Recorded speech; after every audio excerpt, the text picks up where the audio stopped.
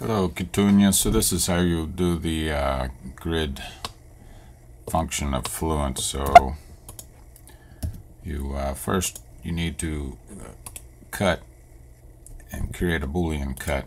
I'm going to hit the center here, hit Shift, and then we're going to do a Boolean cut and finish it off.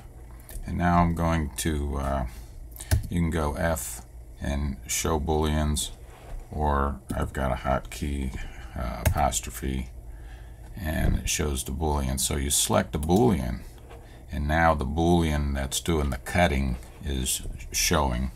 And then you hit the Fluent menu, and then you come down here to the grid, and now you choose which one you want the grid to be. Let's choose hexagon, and there you go. And then click again, and you can change the position, you can bring it out, you can bring it in,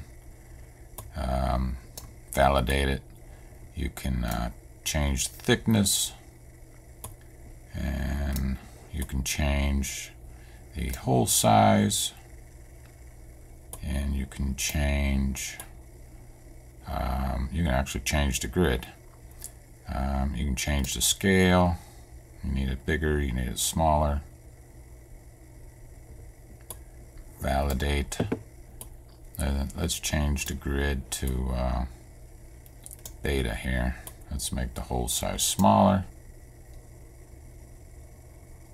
And then when you validate it, it should update to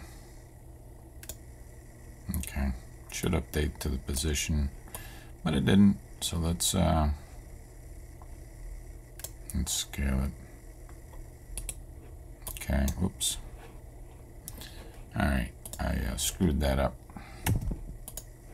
So let's try it again.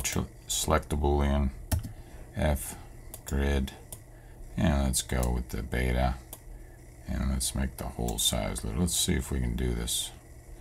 I don't think it's gonna, yeah, it's not gonna populate on that one. So let's change it to triangle.